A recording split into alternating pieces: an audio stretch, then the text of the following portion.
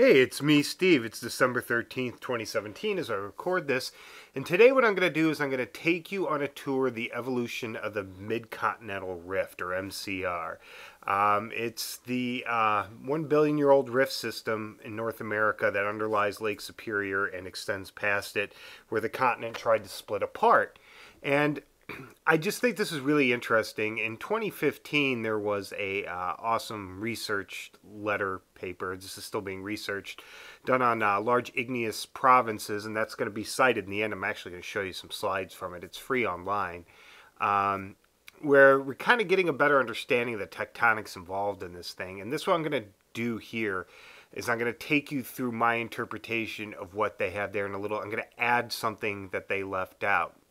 But what you're looking at here is from the 2005 geologic map of North America, and that red line, A to B prime, or A to B, that is where the cross section is going to be at. A will be on the left, B will be on the right. It's about 500-kilometer distance. It's not an exact cross section. It's a stylized, generalized cross section to show you the general evolution of the rift. But in order to get a picture of about where it is, this is where the cross section is located. Okay, so what you see here is the first cross section. As you can see at the top, this is pre-rifting stage. This is a general geology along that 500-kilometer transit. And in the previous slide, I showed you the cross-section was A to B. Here I have A to A prime. I screwed up. My bad. I'm sorry. A prime would be the B. But as you can see here, the horizontal scale's about 70 kilometers. The vertical's about 20 kilometers, which means we have about a 3-time vertical exaggeration here. I wanted to keep the vertical exaggeration to a minimum because I wanted to show you some stuff. And what a lot of people leave out in their representations of the Midcontinent Rift and how it formed was the rock that it intruded into and this rift began to form. This is a failed rift. The continent tried to split here and stopped. It failed. We think was due to the Grenville orogeny, collision of basically the ancient Appalachians into the Laurentia continent. At least that's the most workable theory as of now. But as you can see here on the upper right, we have different age rocks. Some of them are one age to the next. I basically took the sedimentary rocks, what you see here is Paleoproterozoic and Mesoproterozoic. Those X's and Y's, the ones that are mostly sedimentary or metasedimentary have these wavy lines on them. They're the greens and the blues. That's to show you general bedding. It's not accurate to 100%. It's just to show the general trend of beds. And those rocks are mostly sedimentary, is where your WX and your VW and the purple X in the upper right are more igneous metamorphic provinces. And as you can see here on the right side of the cross section, you see the continental crust, the thickness of it. The Moho discontinuity, which is represented as the line between the lithosphere and the lithospheric mantle and the continental crust. So what these faults here, you see pre-rift faults, and I put little hatches on them. And the reason why I did that is because when the Midcontinent Rift starts forming, you're going to see creation of new faults. And I wanted to show how those faults propagate and how they the existing structure kind of influence where this rift would be. See, even though the Midcontinent Rift was a failed rift, the rocks here labeled X and WV here on the left side of what says pre-MCR suture, that is where the continent did successfully rift 2.5 billion years ago. So 1.5 billion years earlier. So it would be a logical place, and then this WX came and accreted to Laurentia later, but that would be a logical place. It's a weak zone where new rifting could easily happen, and I think that's what actually did happen. That old suture served as the space for the new rifting that was going to take place very soon after this slide here. Okay, so this next slide here that we're looking at right now is at about 1.15 billion years ago. That's what GA is. It means billions of years. This is where you get the initial extension. And as you can see here, you can see a magma chamber began to form under the continental crust, and this caused extension. You can follow the X's and the Y's and see from the previous slide and see how the continental crust itself is thinning, but it has to go somewhere. It can't just thin, so it's moving horizontally out of the way to make room for this. And what you see on some of these solid line faults, which are rift faults, you'll see these half arrows. That's showing you the relative movement of these faults to one another as the magma rises up and follows that old continental suture there. All right, now we are at 1.12 billion years ago. This is the first stage of volcanics here. We still have extension and even further thinning of the crust. And what you're starting to see here is Y31. That's late Mesoproterozoic. That's the oldest MCR volcanics. And you're going to see this again. It's at the top. You're going to see me add things, and then the things in parentheses are the time frame those deposits, and everything's going to be in billions of years. So you can see extension continues. You start to see a magma chamber with at the base of the actual volcanics themselves.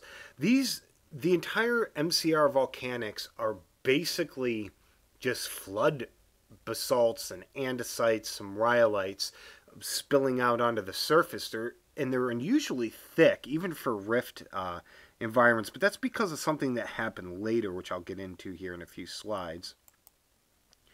All right, so some time goes on. Now we're at 1.09 billion years ago, the second and final stage of volcanics. All right, now here is when we start to see things like the Portage Lake volcanics is what we call them, or PLVs. The Y31 are the older ones. They don't really outcrop at the surface very much, but the Portage Lakes, the Y32s, do. And they, this is the rocks that hold the ancient volcano that forms Porcupine Mountain State Park in the Upper Peninsula. And here you see the magma chamber has reached its height. It's come up decently into the continental crust, and it's still feeding. Now, during this whole time, too, you're getting this magma chamber is feeding dikes off to the north, south, east, and west. I did not put those on here because they're not visible at that scale. I'm just showing you the main body of the Midcontinental Rift that was forming. And you can see how wide this basin's getting. It's getting to the point where the rift is almost successful. The ocean is almost going to come through, but it doesn't. It stops. And we're going to go into what happens when that stops. And like I said before, it's probably because of the Grenville orogeny to the east that this ceased. And so, well, what happened when it stopped? Well, here we are at 1.05 billion years ago. This is the first sediment fill stage. This is when you no longer have an active magma chamber. Okay, it's shrunken greatly in size. You do still have some volcanics. If you look at Y33, that is all sediments of the Oronto group, which would be your Copper Harbor Formation, which is overlain by your Nonsuch Shale, which is overlain by your Freda Sandstone. And you'll see that there are some volcanics in the base of the Oronto group within the Copper Harbor. Because even though rifting had officially stopped, that magma chamber was occasionally still venting lava units onto the surface until the completion of the deposition of the Oronto group. The Freda also has an intrusion in it called the Bear Lake Stock that was dated at 1.06 billion years ago, but at this scale it doesn't show up, so I didn't add it. I originally was going to, but didn't. And here you have the age of the lake shore traps, those lava flows that occurred within the Oronto group, and now sediments dominate over volcanics. As where Y32 volcanics dominated over some sediments, you did have some interflow conglomerates in Y32, but at this point they are done, they're gone. So the basin starts to subside, and as you can see, the continental crust is being pulled down as that magma chamber empties. And what I have here in the bottom near the magma chamber, I have something called the core. I'm going to talk about that in more detail at the end of these slides. But for now, that's the last of the magma chamber that has solidified in this scenario. That's enough for now. And as you can see here, the old faults that started to form when the rift was beginning, you still have that normal fault movement. present here as the subsidence begins to take over now that that magma chamber is empty. But something is about to change very soon here. Okay, here we are at 0.85 billion years ago, or 850 million years ago.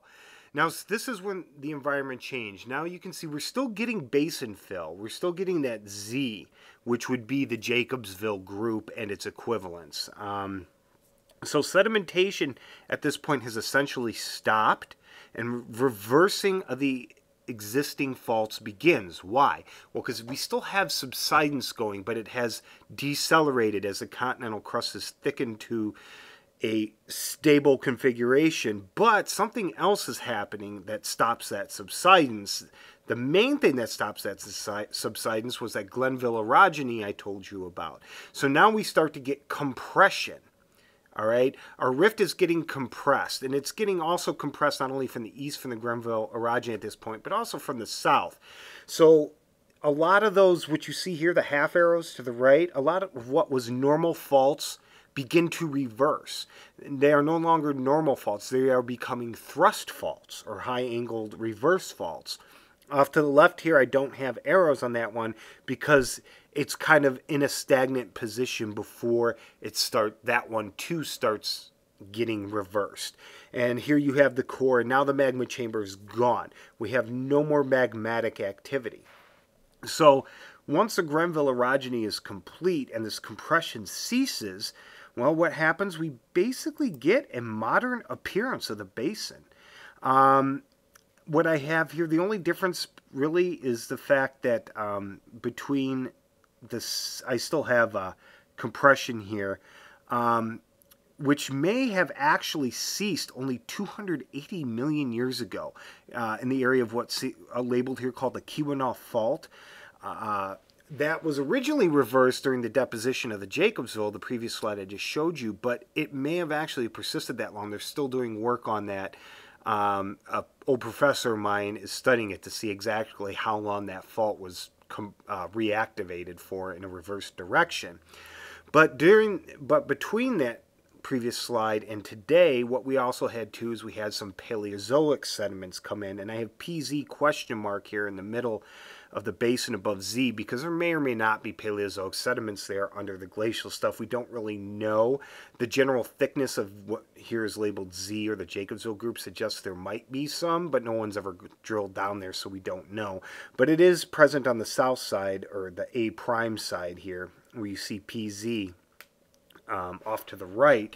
And as you can see, the Paleozoic sediments, even though everybody studies those, and we haven't divided Cambrian, Ordovician, Silurian, Devonian, Carboniferous, Permian, and they contain lots of fossils and the evolution of life, they are so thin compared to the rock thickness of the Midcontinental Rift. And part of the reason why these rocks are so thick is because of that compression. And as you can see here, they're about 20 to 30 kilometers in thickness here. And as you can see, due to the compression, some of the faults have been offset, where I have labeled again the core, which I'm going to talk about here in a minute as soon as I'm done with this slide. You can see its configuration has changed. I just kind of filled it in between the faults just because it's really complex and we don't really know. And the core is probably the same density as the overlying volcanic, so it's not really going to show up too good on any profiling. Unless someone decides to drill down that deep. But about 5 kilometers or so above the Moho discontinuity, it's kind of a big question mark as to what's exactly going on there, because that whole area's, the base of the continental crust is highly deformed and faulted. So it's really conjecture, that part, the basal part of the continental crust. Okay, so this next slide here, before I start talking about the core, this is where I took my model from that you just saw. When I get done with this and talking about the core, I'm going to show you those 7 slides of the evolution of the Midcontinental Rift again, just really quickly before the references. But anyway, here's North America's Midcontinental Rift. When the rift met LIP is large igneous provinces. And here I picked this figure 1. I pulled the abstract so you can read it. But I also picked figure 1A because this is a gravity map that shows the outline of the Midcontinental Rift. And what you see is, you see the biggest part at the top occupies the Lake Superior Basin, but extends down all the way almost to Texas through Oklahoma on the west side, and on the east side almost to Alabama through Mississippi. So this rift was huge in its day. So here's just A, B, C, and D cross sections showing you basically what I just showed you, but they're showing you the actual data that they achieved from it and their basic model of what was going on. And they call the Portage Lake volcanics Sin-Rift volcanics here, and they call the Portage Lake volcanics post-rift volcanics in these two slides. But here is where they actually do a model similar to what I did, and they call it North America's Midcontinent Rift Evolution. It's figure 6 in that short paper. And the reason, this is what I used as my base. But what they did differently from what I did is I included the pre-rift rocks where they just have crust basement rocks labeled here. I showed you that they were Archean and Paleoproterozoic, or Archean and Paleo and Proterozoic in age, and to give you a general outline of what was already existing in the ground when this rift started to form. They also added little volcanoes and stuff. And as you can see, they didn't include what I did, like when I included my core. And they also have faulting along the continental crust lithospheric mantle boundary, which I left off. But I left it off because I'm not quite convinced that that faulting is that horizontal. But like I said, this is still being studied right now. So what did I mean by when I mentioned the core? Okay, so what you see here is what we call a QAPF diagram. All right, and at the bottom you can see where I pulled this from. You can see what that means. But basically what this is it is a diagram that has been done to show you, and I'm using the plutonic rocks one here. There is one for fine-grained extrusive rocks as well. But the QAPF diagram here shows you what percentage of quartz, alkali, feldspar, plagioclase, and something called feldspathoids, which is the bottom part of that triangle, and how to classify rocks. And this is good. You can use this in the field. You can usually, in plutonic rocks, you can really pick this stuff out.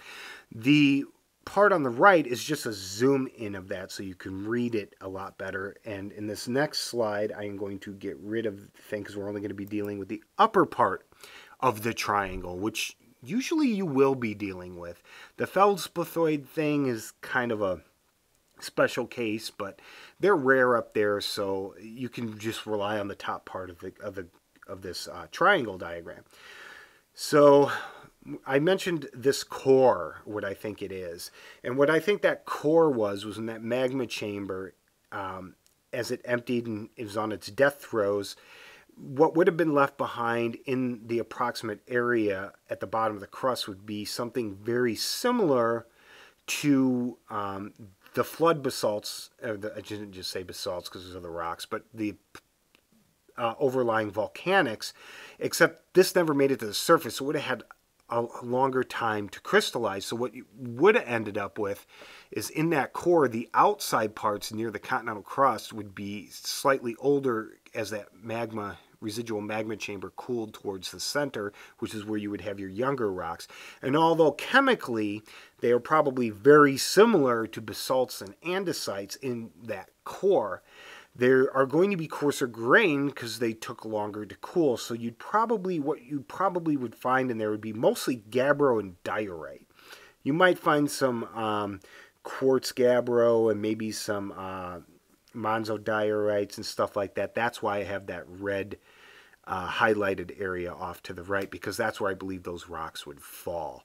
If you could drill down into that hypothetical core and actually sample it. Good luck being able to drill 30 kilometers down. The deepest core we got in the UP is what, 7,000 feet. So that's what, a mile and a half. So that's what, like 3 just shy of 3 kilometers. So you have to go about 10 times deeper to sample this thing.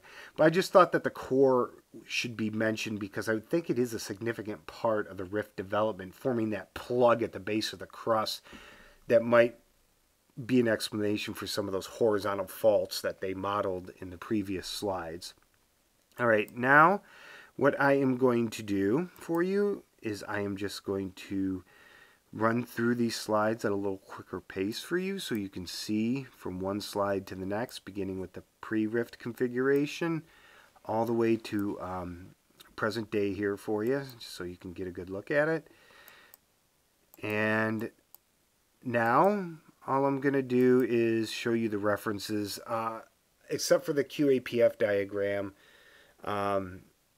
These are the other references I used, and the big one is this first one right here, which I actually took the excerpts from. And here are my other references. But anyway, that is it. I hope you learned something. If you have any questions about the Midcontinent Rift, I will be happy to answer any of them because I spend a lot of time up there. It's where I own my cabin, is on that Keweenaw Peninsula. What I forgot to mention before, too, is in the slide that's up to present day, I did put little blue lines at the top where Lake Superior presently sits. They're greatly exaggerated. I know they're kind of hard to see, but anyway, I forgot to mention that. But like I said, feel free to comment below, and I hope you learned something.